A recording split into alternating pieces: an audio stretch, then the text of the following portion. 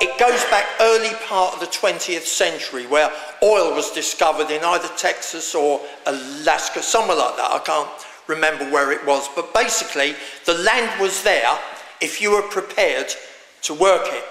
And people came from all over America to stake a claim. And one of these people who did that was a family from New York. The father struggled, he sold life insurance for a living, he had a large family, and they all sold up and they bought drilling equipment, and they plotted up and they actually started drilling. And they'd spent everything, there was no way they could return, so they drilled. Weeks went by and they drilled. Months went by and they drilled, no oil. The funds were running very, very low, and they were all out of pocket, and they came to this crisis point and they all decided, we're going to go back to New York, we'll sell the drilling rig for scrap and just put it down to experience. So they did. And the scrap dealer who bought the rig came along and he said, I wonder if this still works. And he thought, well, I'll start it up. So he started it up, thinking that rather than selling it for scrap, if it was working, he'd probably get a bit more for it. And he drilled and drilled, and within an hour, oil. He struck oil.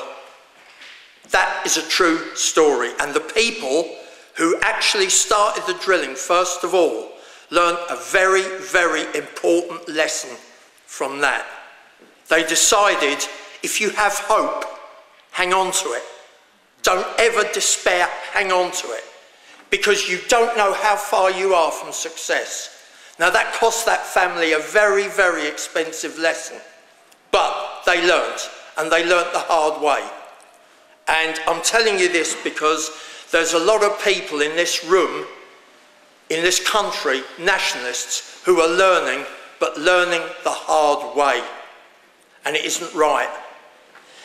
I started to take interest in this party as far back as 1979, when Margaret Thatcher took the rug clean from under the feet of the National Front. She told everybody, don't worry, you don't want to vote for extremists. I know how you feel, you don't want to be swamped by foreigners, vote for me. My first mistake was I believed that, and I voted Tory. I drank champagne then when she was elected. I haven't been able to afford it since.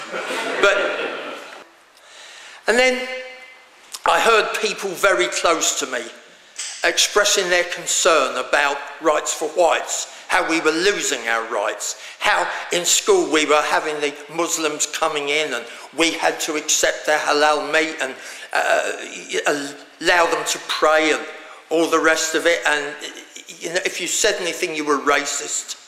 And then eventually I saw on the news Derek Beacon won. And do you know what? Unlike those people who actually decided to sell up, I thought to myself just the opposite now. There is hope. I watched him on the TV. I watched other people. I watched the establishment panic and shudder, and oh, it was lovely to see it. It really was lovely to see it. And there was a nationalist that I could relate to for the first time. And that gave me such tremendous courage that, to hell with what people said, I eventually found the phone number of the bookshop over in South London. I haven't looked back since. And I watched that party grow from Derek Beacon, as Richard said, to a lovely piece of machinery that was getting bigger and bigger and all more embracing. It was becoming hands-on. Ordinary people were looking to the BNP because they were going places, they were winning, and the establishment were panicking, and the Reds were throwing everything at us, and the establishment, you know, every day in the paper you had a derogatory article. That's how you know you're doing well. I'll tell you what we need to do. There is no better time now for a nationalist party to come forward, because the problems we're having have never been to this magnitude before. And if we had one force that would represent nationalists and people who cared about this country, we would clean up. And you know, a bit like the family that sold the oil rig. I don't want to do that. I don't want to sell my rig. I don't want to sell it for scrap, because something deep inside me is telling me that someone, come the hour, come the man, something will happen. But I really don't want to see nationalists slagging nationalists and in competition.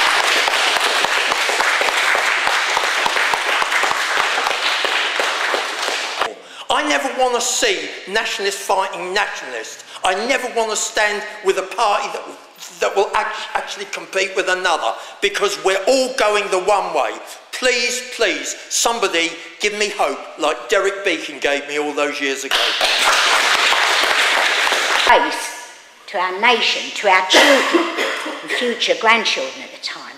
I cannot understand how the BNP were destroyed and how the people that destroyed it have got the audacity to call themselves nationalists. I cannot understand it. So that's why now, at my later years, I might say, I'm the London organiser. I will do my utmost to bring London forward. It's a very big responsibility, and I'm going to do my best. It's hard because I'm not frightened. Nothing frightens me in that way. I'm frightened of hospitals, but I'm not frightened of being a nationalist, if you know what I mean. The two are totally separate. And I think to be in a position as I am in, you are to a degree putting your head in a lion's mouth. I don't care about that. What I really do care about is bringing people together. The people that are brave. Most of us, as somebody, the previous speaker said, you've got to be brave to make the effort to come here tonight. So we are brave. We must tell the world that we are going to be here to the end of time till we win this battle. We will win. I do agree with Richard. And sometimes I get up and think, oh my God, go to Lewisham, go to Catford, go to Peckham. We haven't got a chance. We have got a chance. All the time there are brave people, like us, the small amount of people in this room. These meetings are going on all over the country, in different parts of the world, I know, and there are lots of people are fighting with the same thing, for their race and for their nation. We cannot let it slip through our fingers at this time. So when I first became a nationalist, I was having a hard time where I lived. My family's lives were made miserable. We moved on, we moved away. Instead of staying at that time where we were and fighting the people that were trying to drive my family out, we should have stayed there. And I'll always regret that, because I've never ever been settled in a home really since then, and that was 30 years ago. So, you know, there are weak points and we do run away sometimes, but we've come to the stage now where there is nowhere to run. Very true, very true.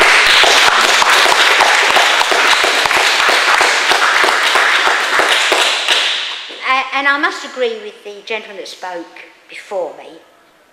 Facebook is a danger. We've seen it. Well, I've not read it. I won't have part in it. I'm telling you that people that are involved with this sort of trash and scandal are not nationalists. There's a very nice little story I read about East Germany many, many years ago. A dissident had a visit from the secret police of Stasi, and they said to him, look, you're an intelligent man. Why do you keep going on criticising and fighting the state in East Germany? We're all powerful. You can't beat us. You can't do anything about it. All you're doing is making trouble for yourself. We're giving you some good advice here. Just give it up. Give it up. You can't win. Well, not long afterwards, the Stasi state collapsed. Now, the same lesson really should be drawn about the Millwall victory in 1993. There was no more unfashionable political party in Britain in 1993 than the BNP. The press was universally against us. The whole establishment, nearly the whole country was against us. and yet we still managed to win an election. Now, how is that? There's a lesson there for any strand of politics, whether you're left or right, that if the public perceive the way the society is run to be unfair, it doesn't matter how strong the state is, you can do something about it if you're tenacious, at least with a considerable amount of effort. The victory, it was thought impossible in 1993 for a party like the BNP to win an election. My prevailing memory of the count is of a hall completely packed with press and the looks on their faces. They couldn't believe it. They couldn't believe it. There was a feeding frenzy. They wanted to be given a press release saying something they could use to get some coverage or something. So it doesn't matter how, if things are unfair, you can do something. You can get the public's ear, even if the public are not told to listen. And there's nothing more unfair than the policy of mass immigration to this country, which never had any democratic support. People talk about the empire, you went there, so they come here.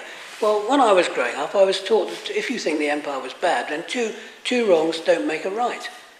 There's never been anything so unfair as what's being done to this country. And that's why, in the same way as East Germany was grossly unfair, people eventually reacted against it. Now, at the count, Derek Beacon made a little statement to the press, and he said, we're going to take our country back. That little statement on television, that little clip of film was used thousands of times on television. It went on for about 5 years afterwards. They were still showing that clip of film. It's absolutely incredible.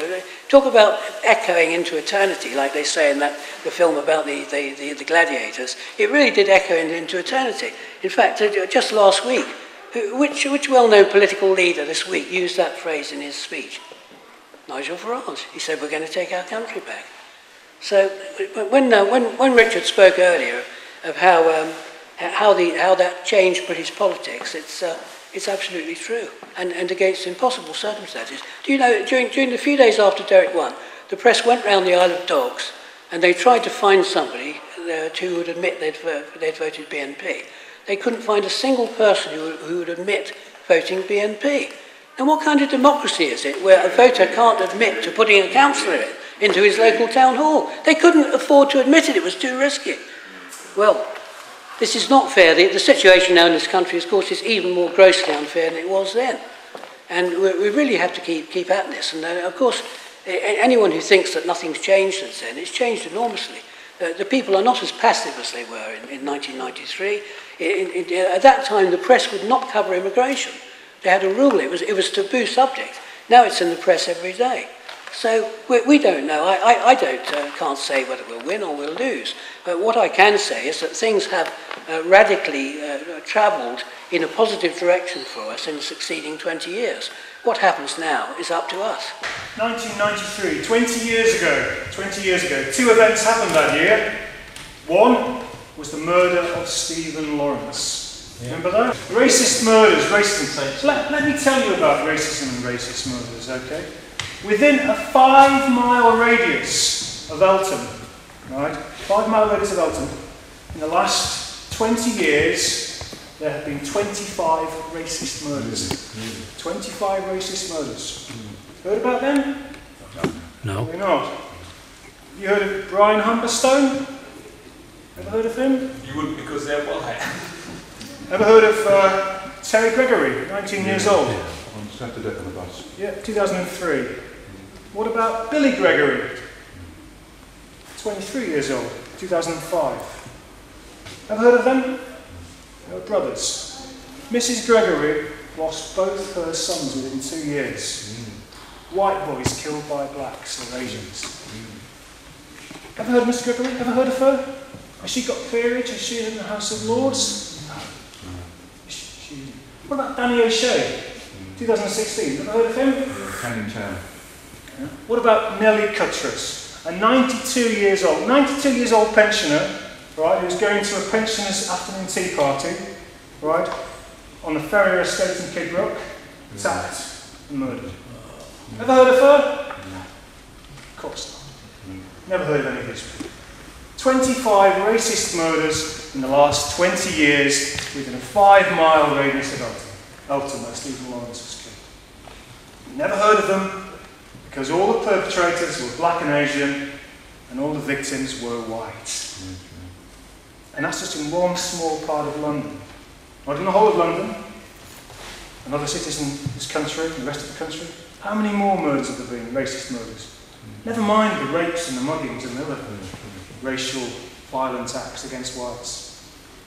Now, another key incident in that year, 93, was the election of Derek Beacon. We won that year. We won, and he gave us hope. He broke the mould. It inspired us then, and it inspires us now. Never forget why we are here. We're here because we're racial nationalists. We care about our people. We care about our race. Okay? 25 anti-racist murders in that small part of London. Okay? 25. Now, Derek Beacon showed us the way. We won before, we can win again. Let's do it.